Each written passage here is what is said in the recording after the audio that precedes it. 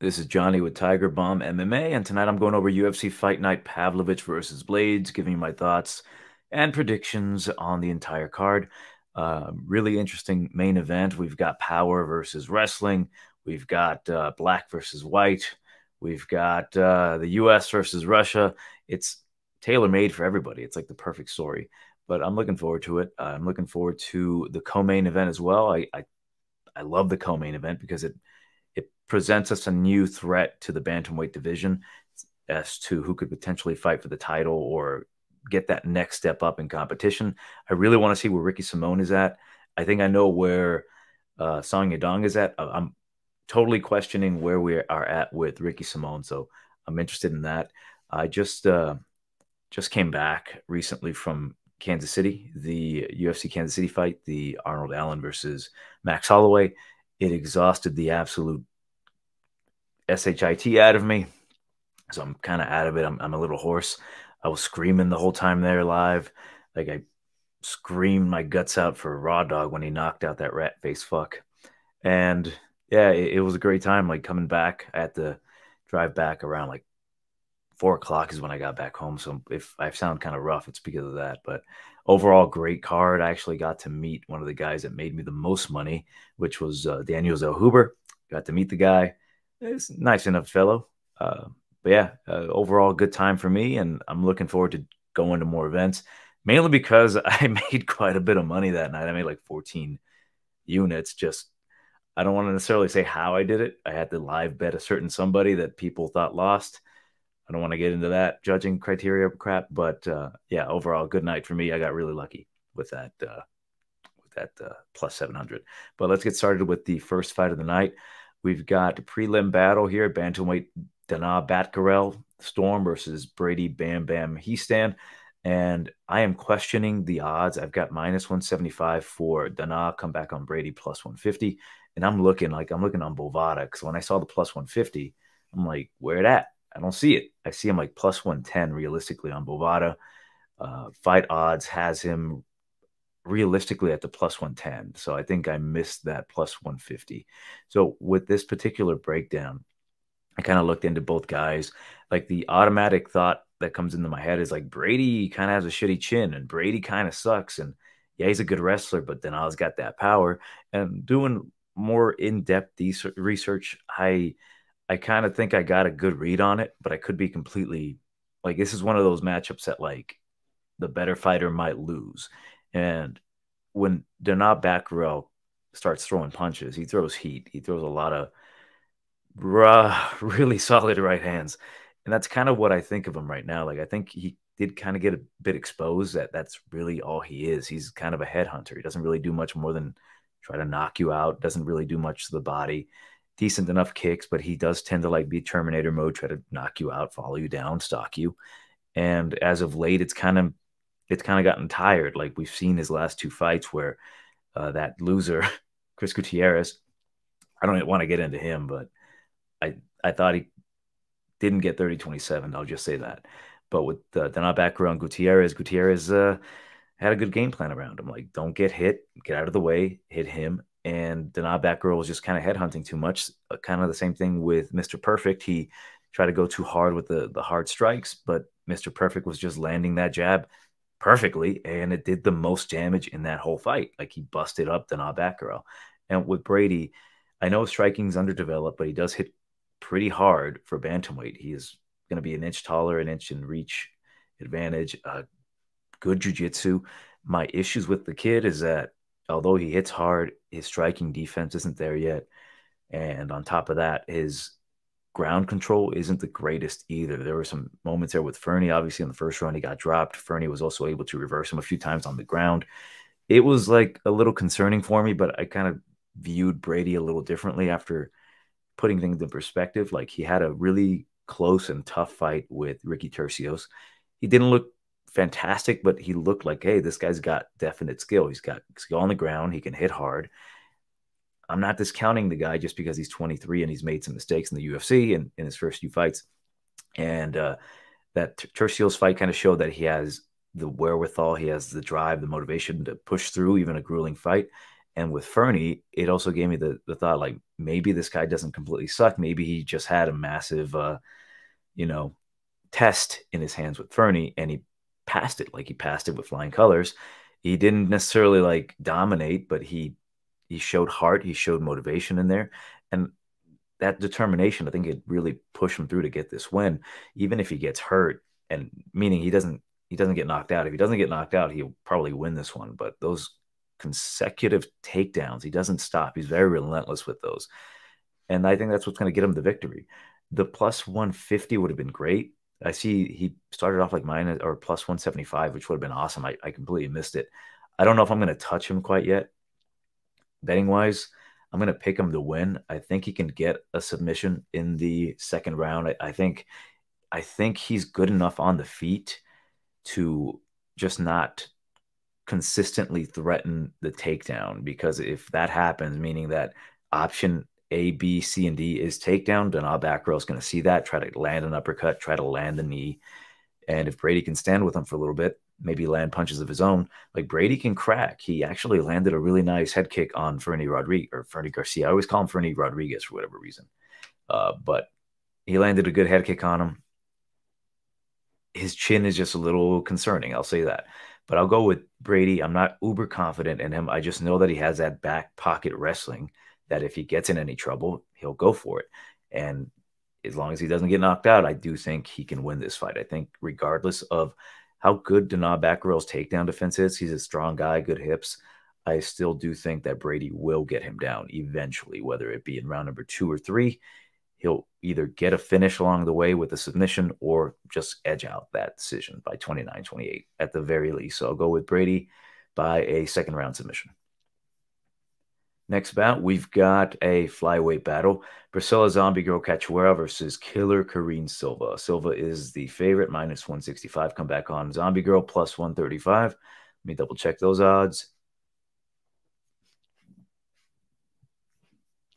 Let's see. Cachoeira, she's right now around like a plus 160. And I know there's people out there that love betting Zombie Girl as a dog because she does what she needs to do. Like if you're not on her level to a certain extent, meaning that if you're too afraid to strike and you want to just spam takedowns and she's strong enough to pull you off of her, she's probably going to knock you out. Like she's good at that. She's good at absorbing punishment and moving forward. She is a Zombie Girl for a reason.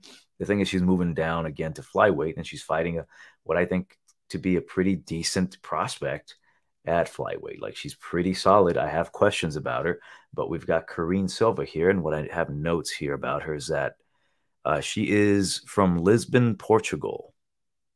Oh, wait. No, I'm sorry. I'm so sorry. She's actually a lesbian who prefers women from Portugal. My mistake. But when it comes to Karine Silva, who's actually Brazilian, I think she's pretty solid. She is let me double check, a black belt in jiu-jitsu. Is she a black belt? No. She's a brown belt. When I remember looking and remembering, I'm like, it was a really dark brown, but she's really active off of her back. The bitch will go for go-go platas, which you have to have a certain level of confidence on your back to go for those. And from what I've seen from her and looking at her record, because I'm like, her Contender Series fight wasn't uber impressive, although she got the win. She got I believe it was a rear naked choke, was it? No, guillotine choke. She got a guillotine choke real quick on that muscular Chinese woman, Yan. But Yan was kind of holding her down. I don't think Priscilla's going to be doing any of the sort. She's going to be trying to walk her down. Karine Silva has decent striking, not the greatest, but I feel confident in her striking enough that she can get out of trouble and she can set up her takedowns properly. Like I mentioned in the previous fight, if you don't set up your takedowns properly, like a certain Billy Q did in a certain fight in Kansas City, it leads to that opening of like, there's a knee. And when there's a knee available, and now that people saw Edson Barboza kind of blast it, like I get a feeling people are going to try it a little bit more because it is a very effective tool that people don't often use or utilize when someone's taking a really bad shot and just throw up the knee. But with Karine Silva, my questions about her are her gas tank. I know she's got, I wrote down here, 11 finishes and 8 of them are in the first. She got a little gassy in the Contender Series fight, just a little bit, and she ended up getting the submission, the guillotine choke. The thing is that she was trying to take down the muscular Chinese woman, but she wasn't able to, which kind of led to the gassing, which we've seen that before in the past with, Brazilian Jiu-Jitsu girls that can't keep it striking. Their only option is to wrestle and go to the ground, and they start pulling guard, and that's a bad look. Zombie Girl's takedown defense isn't great. It's getting better, but I think she will get taken down and she will get submitted. I do have Karine Silva to win. I do think she'll get a submission. I like the technique from her in her fight with Poliana. That Darce choke was just excellent. I really went back and watched it. I'm like, everything was so tight, everything was still snug, and the moment she let go, you saw Poliana just kind of be like, oh damn, like she was still loopy. So I like Karine Silva. Just don't get knocked out, and I think she wins this one pretty easily. I think she'll make Cachoeira look kind of really worse than what we've seen her. Like she's on a 2-fight winning streak, but I think reality's going to sit in here, and Karine Silva's going to, take her back to school and take her to the mat and submit her. So I'll take Karine Silva by a second round submission. I think the first round might be kind of close because Priscilla, as I keep mentioning, she is training her takedown defense. She's training at MMA Masters. Colby Covington's there. I don't know if Colby messes around with the Brazilian chicks like Priscilla, but she's probably learning from him, like from afar. Like he's throwing a combo, and then she starts mimicking the combo. Like, I want to be just like a Colby. So I'll go again, Karine Silva, round number 2. Next bout. I've got some opinions on this one. Francis the Fire Marshall versus William Jaguar Gomis. And we have 2 young guys, 24 for Marshall, 25 for Gomis.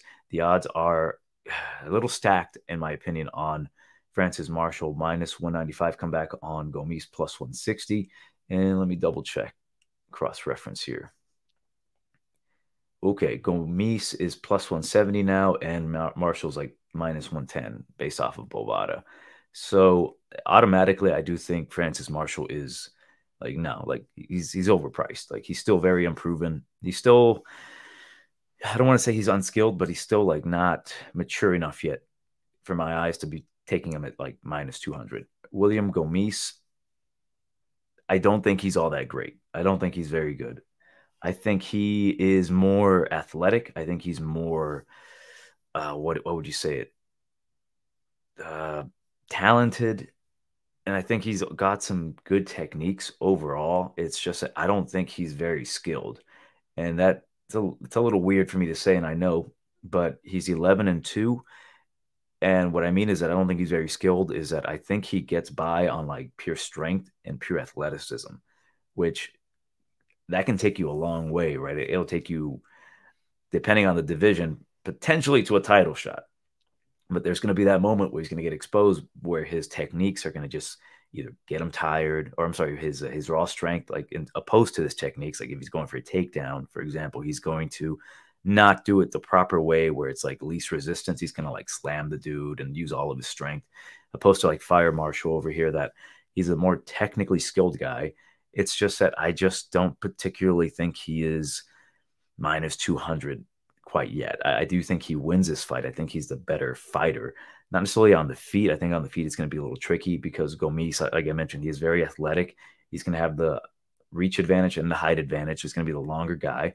And I think he can have some good moments here against Francis Marshall. Francis Marshall, I'm starting to become more of a believer in the prospect. Not quite yet in the sense of like, I'm going to back him immediately for every fight. I do think he's got a solid chance to lose this one against Gomis, who, despite him looking awful in his last fight where he got rocked and he nearly got submitted, and it just wasn't the type of performance you need to see from a guy making his UFC debut to solidify, like, hey, this guy's an up-and-comer. I felt a little bit differently when it came to Francis Marshall. Like, he fought Marcelo Rojo, and I'm a big fan of Rojo, and I thought Rojo was going to actually catch him because I didn't think his striking defense was all that great when it came to Francis Marshall. And I was looking pretty solid there because he was cracking him quite often. But Marshall did something in that fight that made me wonder, like, maybe this guy for 24 years old is going to be somebody in the near future. He gave me a Drew Dober type of vibe where he was just getting cracked a bit, but he just looked at Rojo like, really? Like, you think you're going to knock me out? He had this demeanor to him that was like, this guy is very confident in his skill set. I think with some more time, he's going to he'll be a really good guy to watch in featherweight. And the way he knocked him out, like he didn't even hit him that hard, but he finished him quite well. Like this guy's got some talent to him. I think if this becomes a fight of technique, it's going to go to Francis Marshall. The first round's going to be a little hectic in my eyes. I think it's got a good chance to drop the line on Marshall, potentially to like definitely below minus 200, maybe like minus 130. I think Gomis will have a decent first round because he's got to have that height, that reach, and that athleticism. But as the fight progresses, it's not going to be as evident that that athleticism is going to carry him to a win. It potentially could. I just don't have that uber confidence in either guy. I'm going to pick Francis Marshall. I do think that he might have a good live betting possibility here, but I'll take him by decision. I think it's going to be a good test of both of these guys. I do think that if William Gomis comes out here and he definitely like saw his last fight and he's like, hey, I need to get cleaner on certain things, training at Factory MMA, he could have a really good fight and he can probably surprise a lot of people. I just want no part in it when it comes to like the betting aspect, unless again I see some stuff live and that Francis Marshall line drops. But I'll stay away from it. I just think both these guys might. Like I see potential in both of them, more so Francis right now. But if Gomis can really go to a better gym, let me say that, I do think he can get the proper training that he needs to potentially be somebody special in this division because he's a tall guy at featherweight, and eventually he's going to age out of the division and move back up to or move up to lightweight. I just want to see that progression and skill before I like start following the guy. Right now, he's just that French guy that kind of pulled a stunt to me. But Francis Marshall, to me, right now, the guy who kind of looked terrifying in his last fight based off of him getting hit and just being like, let's fucking go. I'm like, all right, cool. So Francis Marshall decision. Next bout, we've got at heavyweight, Muhammad Usman versus Junior Tafa. Junior Tafa, the brother of Justin Tafa.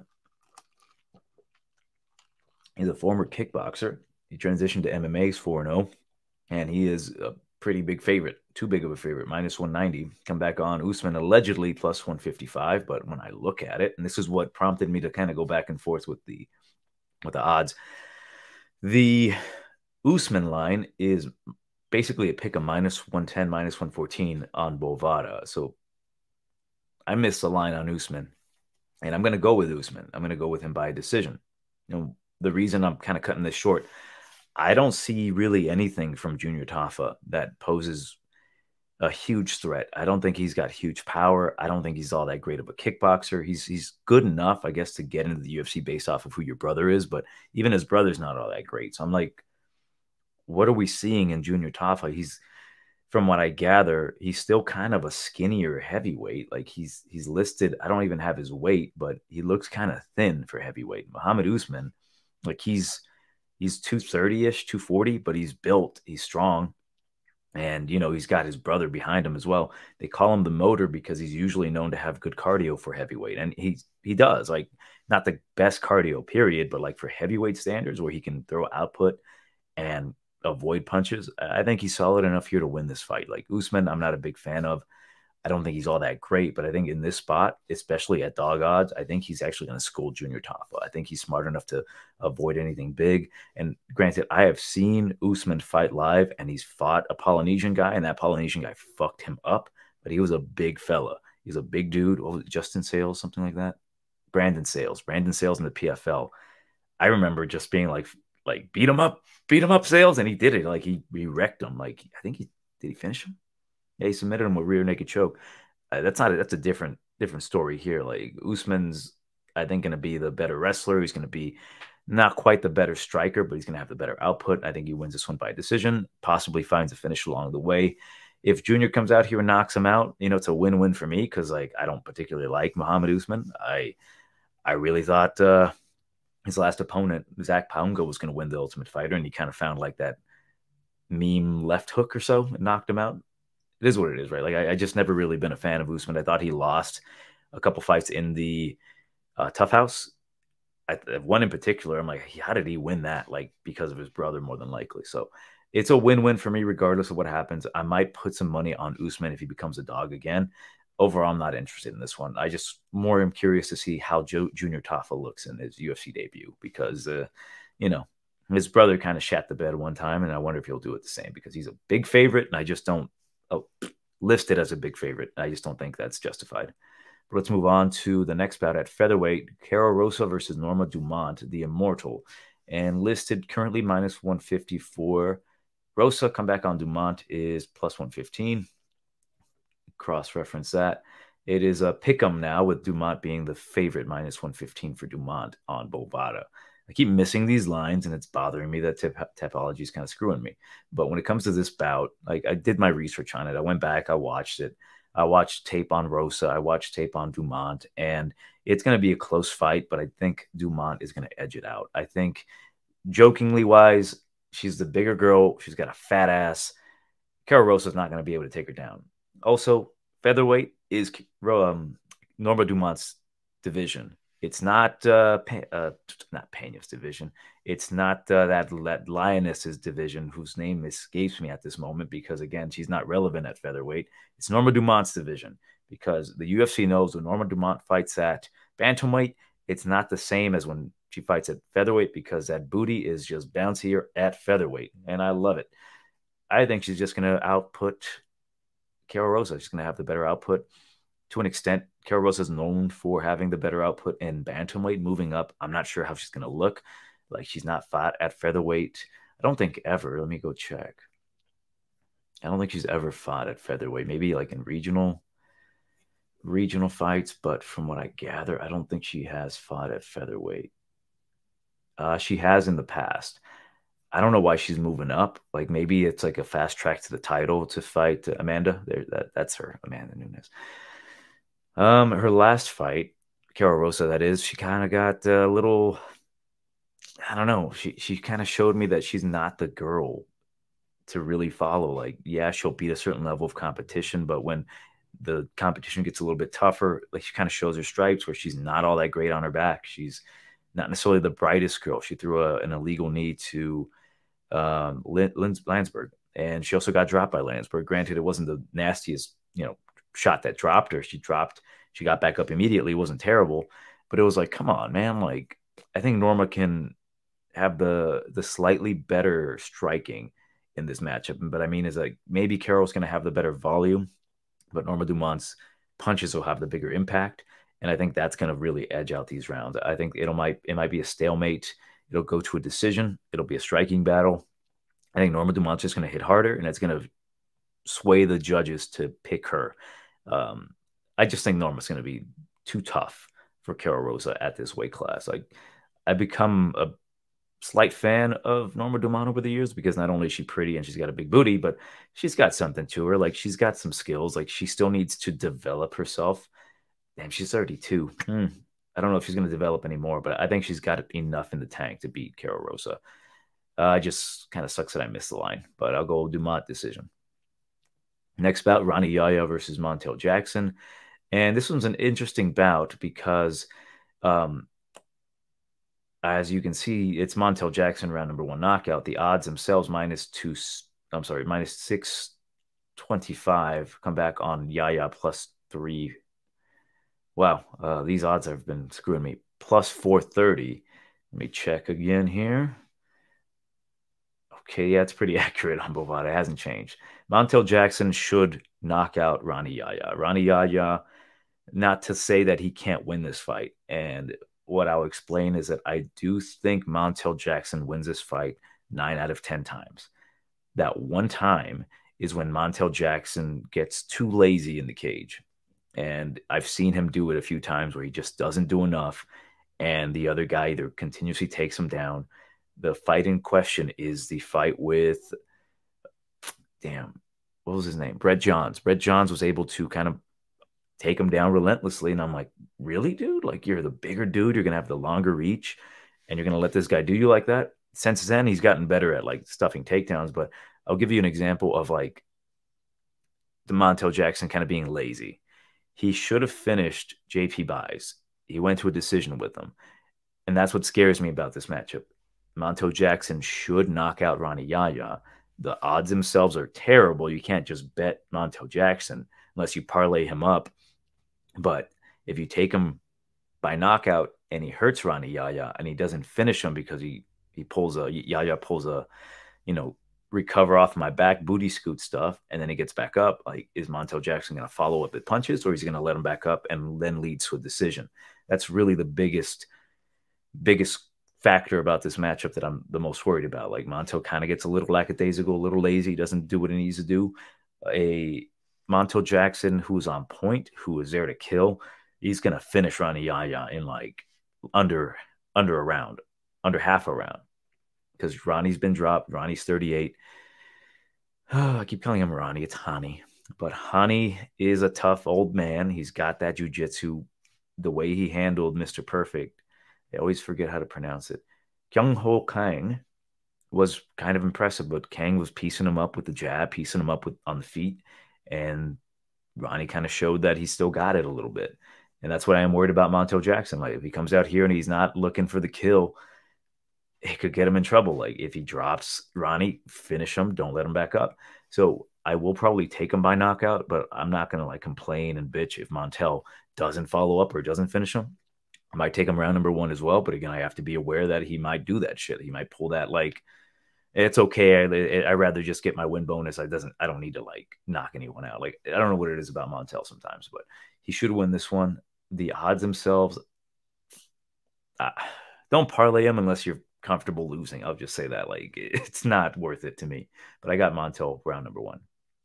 Next bout, lightweight, Ricky the Gladiator Glenn versus Christos the Spartan Giagos. And this is fantastic. We got the Gladiator versus the Spartan. Minus 110 for Ricky Glenn. Come back on Giagos plus 170.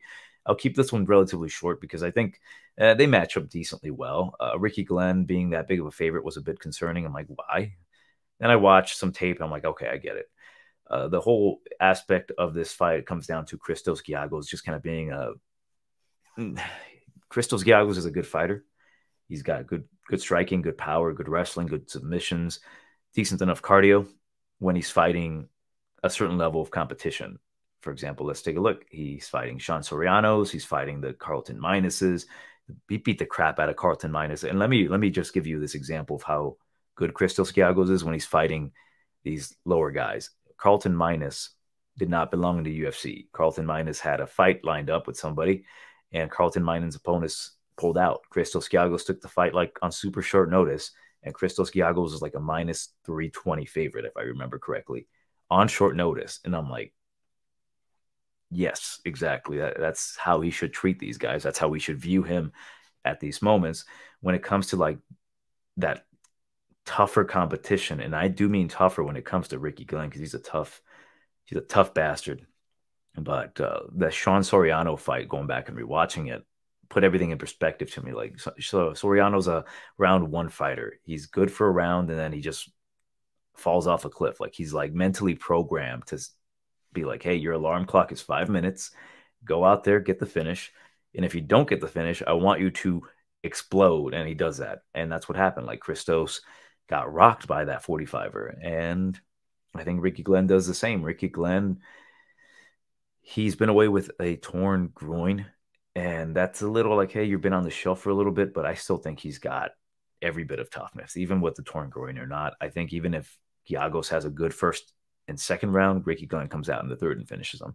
I think Glenn's boxing's better. He's going to have not the reach advantage, but I think his chin's going to be better. And I think exchanging jabs, Giagos isn't going to like it. Giagos might shoot for a takedown. They're going to get stuffed. He'll get tired, and Ricky Glenn's going to whip his ass. Ricky Glenn's whipped a lot of asses in his day. What was it? This guy. No. What was his name? We haven't seen him since Ricky Glenn. No. Dan Ige knocked him out. Gavin Tucker. If you're new to the sport, go back and rewatch Gavin Tucker versus Ricky Glenn if you want to see an absolute ass whooping. And to an extent, that chin of Gavin Tucker's never been the same again. So I'll go with Ricky Glenn. I'll say second round knockout because Giagos is good for that first round as well. And I think after a couple shots to the body, Ricky Glenn is going to crumble him. So I'll go Ricky Glenn, round number 2 knockout. Next bout, Jeremiah Wells versus Matthew Semelsberger. This is the main card opener. And yeah, Jeremiah Wells, minus 140. Matthew Semelsberger, plus 115. And let's double check those odds. Yep, minus 150. Actually, they've gotten a little closer. Minus 115, minus 105. So the lines have gotten better for Jeremiah Wells.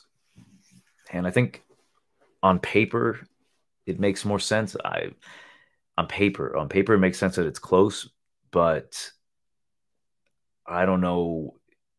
I don't know the credentials. Like if we're just basing this off of performances, yeah, it's close, but credential wise, I think it's not really that close. I think Jeremiah Wells should be around like minus 160. And I could be wrong because there's a certain factor when I mentioned like the other performances compared to the like on paper.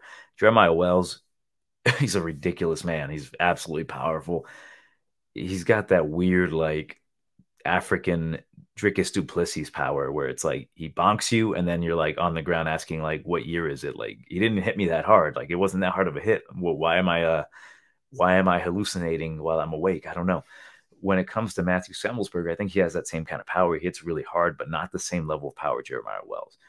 Semelsberger looked pretty decent via my memory when he fought Jake Matthews. When I say via memory, I remember because I had just a single parlay with Matthews in it, and I kind of felt like, yeah, I think Semelsberger might do well here and could crash the parlay. But let's see. I think if round number one goes the way of Matthew Semelsberger, I think down the line Matthews will take over. And what I remember is that Matthew Semelsberger cracked him in the first and cracked him in the second, and then the third round he kind of like got a little tired. But I'm like, okay, Matthews looked pretty bad that night. He did. Matthews looked really bad. He fought really dumb. He didn't shoot for takedowns. He didn't mix things up. He tried to strike. He tried to counter with Matthew Semelsberger, who had the better, faster strike. It was the counter left hook versus the like overhand right. The overhand right won every time. And I think Matthew looked good in that fight because of how bad Jake Matthews looked.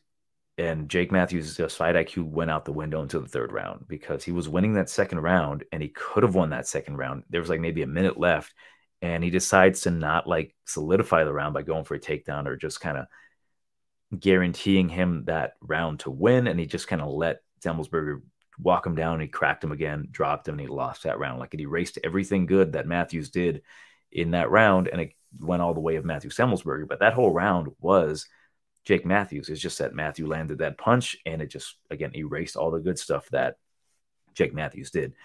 And when it comes to this matchup, I think Jeremiah Wells has the ability to potentially knock out Matthew Semelsberger on his way to going for like a takedown. Like he bum rushes. And that's what I don't like about Jeremiah Wells. Like that's where I think he can get in trouble. That's why I think the odds themselves are closer because he does expose himself and he does throw terrible punches, but they land. Like again, Dricus Duplessis, close your eyes, swing, and then knock him out. And I think Jeremiah Wells on the ground, black belt in jiu-jitsu, powerful man. He's going to be the shorter guy, which will lend him to just shoot under much quicker when it comes to like the 6'1" Semelsberger and the 5'9" Jeremiah Wells. I think Jeremiah Wells is just going to be too threatening in that cage.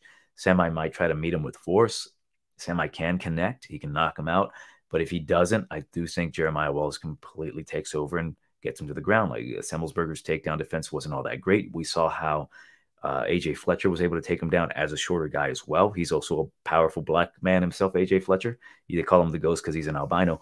But with Matthew, I think we've seen him lose this fight before against a much smaller guy at like a lightweight essentially. And now he's fighting a massive welterweight that's going to be able to take him down and kind of do what he wants to him on the way. So Jeremiah Wells, to me, I think I'm going to take him now that the odds are better.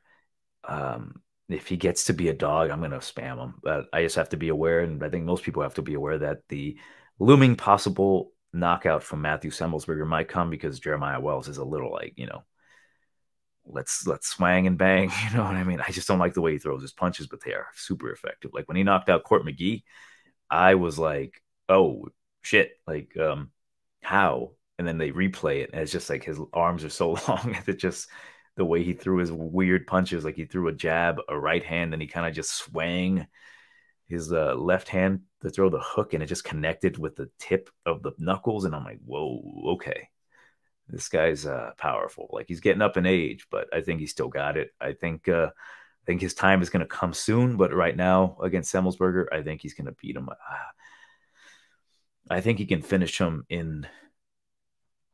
See, that's one's tough. I do think Jeremiah Wells wins. I just don't know how because of that weird knockout power. Like, I fully believe he's going to try to like rush in, throw a jab and an overhand right, and then duck under for a takedown. But at that time, like Semelsberger's lifeless body's limp, and he takes him down. He's like, "What happened?" As he's going for like a ground and pound, Jeremiah Wells is like trying to fight off the referee because he's like, "What's going on?" Like, "Oh, he's out." I'm like, "Oh, okay." So I think Semelsberger's chin is good enough. He's eating some shots from Chaos Williams, so we'll see. But I'll go second round submission for Jeremiah Wells. Next bout, Yasmin Lucindo versus Brogan the Bear Walker.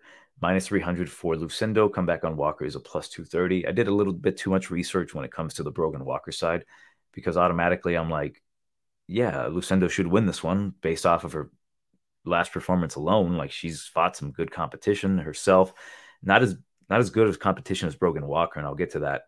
But Lucindo is just shown more. She's shown just more, period. And I don't know how much more to explain. Like she's shown a better chin. She's shown better aggressiveness, better striking. I don't know how good her takedown defense is, Lucindo, because she's usually the one going for takedowns and ground and pound. She's also, if I wrote this down, I believe a purple belt in jiu-jitsu. And I wrote down a little quip here that like because she just got her purple belt, just like a new pair of Jordans, she's going to want to show those bitches off. She's going to want to show off that ground game. I just think that at 21 years old, Yasmin Lucindo's too good for her age. She's just too damn good. Like, sky is the limit for this young lady. And on top of that, she's got those DSLs. So I like this girl a lot. And I do think she's going to win. I think she's going to potentially decision Brogan Walker. But what was worrisome to me is that a lot of people were like, yeah, I think this is the play. Like, she's a parlay piece of the week. Brogan Walker's not all that great. I don't agree with that completely. I think Brogan Walker is a solid fighter. She's fought some good competition. Like, I'm going back and watching her fights in Invicta against a 21-year-old Miranda Maverick, and I'm like, how did she beat Maverick? So I'm watching the fight, and the common theme of kind of this card for me, at least, is people who don't set up their takedowns properly. And if your takedowns and your grappling is your only option, girls and guys like Brogan Walker, or for example, like Edson Barboza in his last fight, they're going to take advantage of that. And that's kind of what happened. Like Miranda Maverick, she only had that one option, and Brogan was able to like stuff the takedowns, even reverse her at times, because like when you're exhausting yourself going for these takedowns that you can't get, certain girls with more experience are going to beat your ass. And I was like, maybe she'll do the same thing here with this another 21-year-old and Lucindo. I don't think that's the case. A couple fights that kind of like solidified, like, yeah, she's going to lose this fight, were the fights with Pearl Gonzalez, where Pearl just consistently took her down, but she was able to box her up as well. But she was just, fuck it, I'll take you down, I'll beat you up on the ground.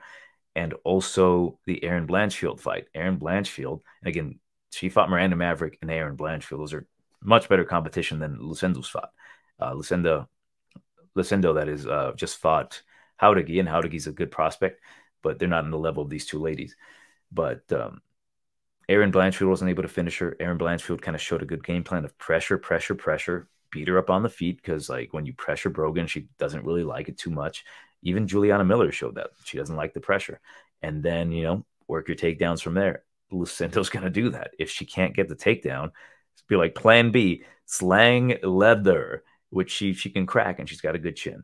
And I just think that Lucindo's going to win this one. I think Brogan's tough enough to survive. I think she's proven that in the past. Like Juliana Miller beat her, but that's like a very lanky, awkward girl. It just worked out that way for her. But I do think Lucindo, being a smaller girl, I think she decisions her. If she gets a submission along the way, I'd be ecstatic because I want to see her progression on the mat. But I think she's just a much better fighter because she has too many options. She's got more options than Brogan Walker has. So I'll go with Lucindo by a decision. Next bout, Bobby King Green versus Jared Flash Gordon. And we've got the odds minus 280 for Bobby Green, plus 225 for Jared Gordon. And I'm like, can Gordon get the upset here?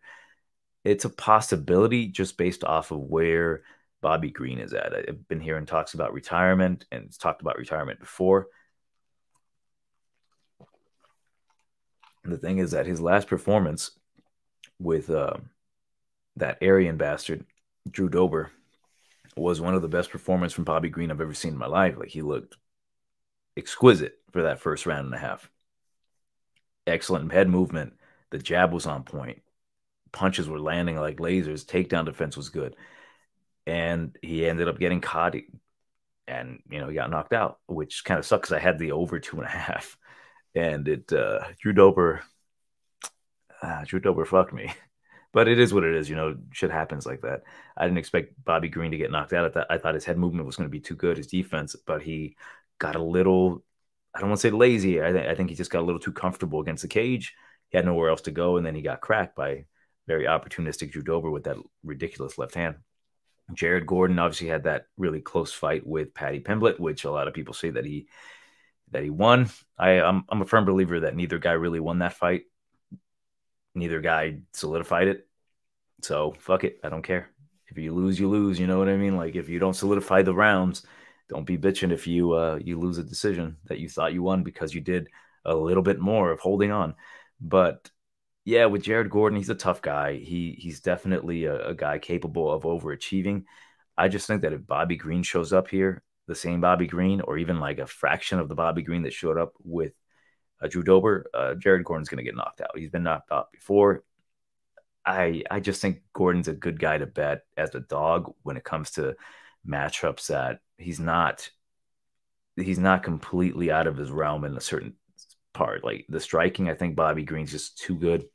Gordon, he's gotten better. He's gotten better, and he can beat up some guys that don't have the same level of like high level striking. Like, for example, put Jared Gordon in there with Rafael Fiziev or Rafael Fiziev. Like, are you going to say, oh, his ground games, we've seen it's not all that great. He got taken down by Gagey, so he's got a chance. No, he's going to get knocked the fuck out. Bobby Green, he's been taken down in the past, but his grappling's getting a lot better. I just think that it's just more of a concern of the odds and the mindset for Bobby Green. I don't think the knockout really affected him all that much. I think it's more of like, oh, damn, he got me. And that's kind of what I saw. Like, he got hit. He went out for a little bit. He got right back up. He's like, are you serious, man? And he goes up to Drew Dober and he hugs him. And it was like, oh, you got me, bro. You got me. And I think that's what's going to happen here. I think Bobby Green is going to come out here more motivated. I've been seeing him buying jewelry. I think he wants that. Not only the win bonus, the show bonus, but he wants the 50G bonus. So you got to buy a couple good chains for the man. I'll go Bobby Green round number 2 knockout. I think Jared Gordon's going to definitely try to go for those takedowns. He might get a couple. I think Bobby Green sprawls out and he does his thing. At the very least, I think he pieces them up to a decision, but I think he gets a knockout along the way. So I'll go Bobby Green round number 2 knockout. I don't know. I'm not too comfortable betting him. I don't think he's like quite the parlay piece that most people might think. Moving on, we've got middleweight bout. We've got Brad Tavares versus Bruno Blindado Silva. The odds have it -155 Tavares, Bruno Silva +130. And let's see. Yeah, Bruno now is like a +145. Tavares is -175 based off of Bovada. And I understand it. I just think there's quite a bit of value on Bruno Silva. His last fight obviously left a lot of sour tastes in people's mouths because he was supposed to go in there and knock out Gerald Meerschaert, but he never did it. He looked really bad. He looked like a complete shell of himself. I have this recurring joke that Bruno Silva's soul is off of his body. It's like floating out in ether, and he's trying to find its way back to Bruno Silva since that left hook that Pereira landed on him. Just like his soul just went immediately out of his body. So he's been the walking corpse of the last fight. So this fight, I find it to be interesting because Brad Tavares doesn't necessarily have the biggest power. I think it's going to be kind of a back and forth striking battle with whoever has the harder strikes is going to probably win on the judges' scorecards. I think Bruno Silva has, I think, the better power between the two. He's got more knockouts. He hits ridiculously hard. He's what they call like a black belt in Muay Thai. And I think he's also a black belt in Jiu-Jitsu. But I don't think it's going to matter. Brad Tavares' takedown defense is ridiculous. It's absolutely phenomenal. That's his best quality, in my opinion, is his takedown defense, and then he punishes you when you fail on those takedowns. I just don't fully think that Bruno Silva's this washed up guy quite yet. The fight in San Diego, there was humidity talks. I think he mentioned that he was sick. I just don't see a world where Brad Tavares is like this ridiculously overpriced guy that beats up a guy like Bruno Silva, who I think has a little bit more to show. And, I don't particularly think Bruno Silva is the guy that most people thought he was. Like going back and rewatching his career, I think there were some signs there that he was like maybe not like a top level dude. But what was funny is that he looked kind of like a top level dude against the former champion Alex Pereira. He had some good showings in there. Like he ended up losing that fight, but he looked solid, and we expected, hey, if that runoff performance comes up against Gerald Meerschaert, he's gonna knock him out. I think that runoff performance hasn't occurred yet, and it might come here. I think he needs to train harder. He needs to make sure he's not going to come in the fight night sick or not taking a guy not seriously like he more than likely did against Gerald Meerschaert. And I think he wins this one by decision. And the main factor is that when I went and watched the Brad Tavares fight and the Dricus du Plessis fight, I was like pretty high on Brad. I'm like, I think Brad finishes this guy because Dricus looks like shit in most of every fight. And he did in that first round. And I thought to myself, like, damn, Brad's looking great. Brad's going to win this fight. He's got one round in the bag. Then I rewatched it again, like fresh eyes. It was more that Dricus fought like an idiot. He fought like a horny teenager trying to bang his girlfriend, and he hasn't even taken his pants off yet. He's trying to like go start humping. And so like, chill out, like Dricus, what are you doing? And that's what cost him. Like he made too many dumb mistakes, and Brad was the beneficiary of those. I don't think Brad really did anything too special. It's just more so that he took the crumbs that were there left by Dricus. Like Dricus did a lateral drop terribly, and Brad landed on top of him, and he took advantage of it. Come second and third round, it was like, okay, Dricus is just bum rushing him and hitting him, and Brad just didn't have anything. Like he didn't look all that great. And I think Bruno can do the same thing. He can just follow the steps of the African King and Dricus du Plessis and throw punches, bust up the face of Tavares, and he wins this fight. The striking numbers might be very close, but I think the power shots from Bruno might be the deciding factor. At plus money, why not? Like I already know people are gonna shit on me if I take him and he ends up getting his ass beaten. They'll be like, I told you so, but what if he doesn't? Maybe I'm the smart one. I'll find out, but I'll go Silva by a decision. I think he's got a good chance here against Bruno or against Brad Tavares. Co-main event, Song Yadong versus Ricky Simón. Odds minus 135 for Simón. Come back on Yadong plus 115. And that is pretty accurate. I think I see Bovada has it minus 140 for Ricky. And I've got a lot of opinions on this fight just because I think they're perfectly matched up right now. And their trajectories are a little all over the place, right? Ricky Simón, to me, I think he's going up, but where's his cap? And Song Yadong, I think he's at a certain spot now where he's getting more respect, but we see the obvious flaws in his game. And there's a little bit of a backstory between these two that most people may not talk about. Like, I didn't really know or remember it until like I did more research on it. Like, it's a little fact that I completely forgot about, but we've got Ricky Simón fighting another Team Alpha guy. And who is the king of Team Alpha male? Uriah Faber. And Uriah Faber is the guy who completely derailed Ricky Simón back in the day. Ricky was supposed to go in there, beat up the 40-year-old guy returning, and he got cracked with an overhand right. He got finished, and it completely like changed Ricky Simón's trajectory at that time to like a guy who was like an up-and-coming dude. Like he might be a dangerous threat in the division, to a guy who is kind of a laughing stock a bit. Like he's the guy who cost a bunch of people their money. And that's kind of how it was for a little bit. And people really didn't forgive Ricky Simón because of that. And you go back and you watch his fight with Rob Font, like he got pieced up. He couldn't get Rob Font down. He got pieced up. So he had that only option of going for that takedown. He beats Ray Borg, which was like, whatever, you beat a smaller guy. You beat a nobody in Gaetano Perillo. You beat up Brian Kelleher. I'm like, yeah, these are matches you should be winning. Then he beats up Rafael Assunção. And it's like, okay, yeah, you knocked out an old man, but what did we see there? We saw that he was relentless with the takedowns, and then he was able to knock him out. I'm like, okay, that's a lot better. Like he's developing his striking. He's not afraid to strike. Because I remember distinctly in that fight where his coaches were like, hey, he's against the cage, he's against the cage. And then he unleashed punches on Rafael Assunção. I was like, hey, that was like probably something that they drilled. Like, hey, get him up against the cage and then just blast him. It was great. Jack Shore fight. I have some opinions on the Jack Shore fight where it may or may not translate into the Song Yadong fight, but he wasn't really able to get him down to the ground too easily. Like I think Jack Shore's takedown defense is underrated. I think him being a big dude at bantamweight at the time was the reason why Jack Shore wasn't able, or Ricky Simon wasn't able to really take him down. He eventually did slam him to the ground at one point, but I think Jack Shore's takedown defense is pretty top notch. It's just the bigger dude is difficult for Ricky.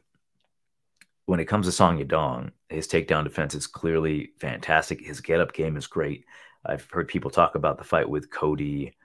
Oh my God, Cody Stamen, and he had some difficulties. Cody that was holding him down. Come the third round, he did kind of hold him down a bit, and I don't think it's quite the same fight. I think Cody Stamen isn't as big as Ricky Simon, and as of late, I feel as if Song Yadong's takedown defense, although great and his get up game is great, I do know that Ricky Simon's going to take him down. He's going to take him down. The only way he doesn't get taken down is that if Song Yadong knocks him out beforehand. And my opinions on Song, I feel as if he's a solid fighter, but his biggest, I guess, two biggest attributes is that he is a stall and brawl. I'm sorry, sprawl and brawl kind of guy. He can get back up and start unleashing punches, but there's ways to beat the guy. I think the blueprint's out there, like stay away from him, don't get hit by him, kind of go for the takedowns, just stop his momentum. And I think Ricky can do that. I think Ricky can stop the momentum as they're going forward. Like he keeps going forward, Song Yadong does, and he's trying to land that knockout. He's trying to land some significant punches. But if Ricky were to, like, say, jab him, get out of the way, duck under, doesn't have to get the takedown, just picks him up a little bit. Song reverses, gets his ass against the cage, and it becomes a battle there against the cage. I think Ricky can continuously do that, kind of not get Song Yadong started with his strikes, and he can edge out this decision. I think Ricky's definitely talented. I think he's progressing as a fighter. I think he doesn't need to just wrestle anymore. He can definitely strike. We saw how he knocked down Jack Shore. He cracked him really hard, and the way he took Mount and choked him out was incredibly impressive. I think there's a lot of upside to to Ricky Simon. I don't know what his ceiling is going to be. I think he poses a lot of threats in that division where he can use that wrestling to get decisions or to make fights closer. I think Song Yadong, on the other hand, he just has that power, and I just don't know how well he's going to do in the top of the bantamweight division. I don't think he'll beat Aljo. I don't think he'll beat Merab. Ricky Simon at least has the case to say I've choked out Merab Dvalishvili. So I just think there's more upside to Ricky right now. I think if you compare the two, if you develop Ricky's striking, I think he wins this fight. Not easily. He just has to watch out for anything ridiculous. Don't force any takedowns. Don't get flustered. And I think he wins this fight. I think he wins this one by decision. Song Yadong's tough to really finish. And, I like Song quite a bit. I get this feeling that he's just not the guy. I just don't think he's the guy. I really don't think Ricky's the guy either. But I think he's got one more fight to prove to us that he's not the guy. I think in this one, he definitely shows that he's in talking contention to be like, oh, let's see him fight Cheeto, which I would love. I think a 5-round fight with Cheeto and Song Yadong would be great because we get to hear some more anti-Chinese shit from Cheeto. But I think a Ricky Simon versus Cheeto fight would be fantastic because it'll be a brawl. So I'll go with Ricky Simon by decision. I'm not sure if I'll bet him quite yet because I do see the likelihood of him getting knocked out if he does anything too dumb. I don't think he will, but that team alpha male curse kind of thing, like if he gets cracked by the student of the guy who knocked your streak last time, I don't want to hear that. Like, oh, the curse of team alpha male, Ricky Simon. Like, who's gonna knock him out next? Who's in team alpha male? Who's that girl from team alpha male? Poppins is going to knock him out next. Who knows? But let's go on to the main event. Sergey Pavlovich versus Curtis Blaydes at heavyweight. Minus 175 for Blaydes, plus 145 for Pavlovich. So it's pretty simple to me, honestly. If Blaydes gets a takedown, he's going to win this fight. If he plays around too much, Sergey Pavlovich, that plus 145 is fantastic. If Curtis Blaydes decides to play around on the feet too much. I've noticed a certain trend from Blaydes where he tries to gauge his striking recently. Like he's fighting guys that are huge threats to his chin, and he's like, "Oh, let me keep it striking for a little bit." Rosenstrike, why are you not blasting doubles immediately? Like he tried to strike with him a little bit, he gets hurt. Like Mark Hunt, if you go way back in the day, tried to play with him on the feet, got hurt. Um, Dawkins, for example, he played around with him a little too much. He got hit a little bit, but in reality, Dawkins wasn't really much of a threat with the hands or the power. And then we saw what happened there, where he cracked him, I believe, with a jab, and then he just finished him on the feet or on the ground. Tom Aspinall, you can't really count that because Aspinall got hurt. Pavlovich, on the other hand, we know what his lone loss is, which was a loss to Overeem, who was undersized. He tripped him, got him to the ground. Pavlovich had nothing there. Literally, he was like, oh boy, what do I do? And he got ground and pound by the guy who essentially taught, or who was taught by Curtis Blaydes how to ground and pound. Curtis Blaydes and Alistair Overeem were training partners at one point in Elevation. And I think at that time it was like, oh shit, the ground and pound from Overeem is like probably learned it from Curtis Blaydes. Pretty cool. And I think that's how this will happen. If Curtis Blaydes gets a blast double immediately, takes down Pavlovich, he's going to pound him out. But that looming threat of that blitzkrieg from Sergey Pavlovich it's a huge, like it's a huge possibility. Like the guy moves forward, he has good hands. The guy's I saw a video of him on Instagram doing shadow boxing, and I'm just like, maybe they are the master race after all. Because I was like, Jesus Christ, it was like this guy's terrifying. And as long as Curtis doesn't want to test his striking out with the Aryan Ubermensch, I think he can get the job done. It's just I have so many issues with Blaydes. Like I feel as if he's not the smartest guy. Like I go back and yes, he got caught by Derek Lewis with that uppercut, but I didn't like how he just was trying to play on the feet too much. Like if he wanted to take him down, he could. He could have just kept it standing. He shot the worst shot, and it was just like you were just asking to get knocked out. And Curtis sometimes does that. Like he gets a little like in his own head, and he makes a big mistake, or he gets dropped, and then he recovers. He shouldn't be doing that. Like part of me wants to take Pavlovich by knockout. The train's going by, so that just means someone's going to be running a train on the other. I think it's not going to go the distance. So for me, I'd probably go with that prop on a parlay. I have to go with Blaydes because realistically, like I've seen Pavlovich go 3 rounds, but that's mostly striking. I don't know how good his gas tank's going to be if it gets extended. Blaydes is a big boy, and he should definitely come in here, get a takedown. Like his blast double is ridiculously good. It's just I don't know how good his fight IQ is. Blaydes, that is. Like again, he like if you were on Blaydes with Dawkins when he fought Dawkins, and I was on Dawkins at that time because one of the worst takes I had, but I was on Dawkins and I'm like, yeah, he's probably gonna strike with him, and he did. And imagine you were on the Blaydes side and you had money on Blaydes, and you see him striking with Dawkins, and you're like, when is he going for a takedown? He didn't go for a takedown. Knocked him down, got on top, and finished him. Which, yes, if he did that, it would have been more than likely. But I was banking on the fact that he would strike with Dawkins a little bit, which he did. Imagine if you are on Blaydes money line and he decides I'm going to strike with Pavlovich. How ridiculously pissed would you be? And that's kind of like why I worry betting Blaydes or even picking Blaydes, because it's a very 50-50 matchup on the not necessarily on the feet, but like when it starts 50-50 and then one of these people has to react. If they go at each other and they start striking, Blaydes has to duck under and get that takedown. If he doesn't get that takedown, I think he's in a world of shit.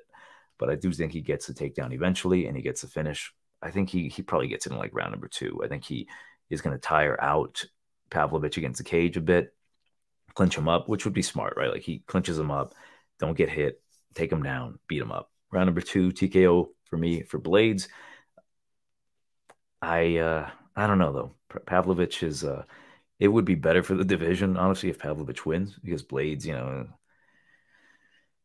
I feel as if Pavlovich has that X factor where he can knock out a lot of dudes he maybe shouldn't, and Blaydes has the X factor of getting knocked out by dudes that he shouldn't be knocked out by.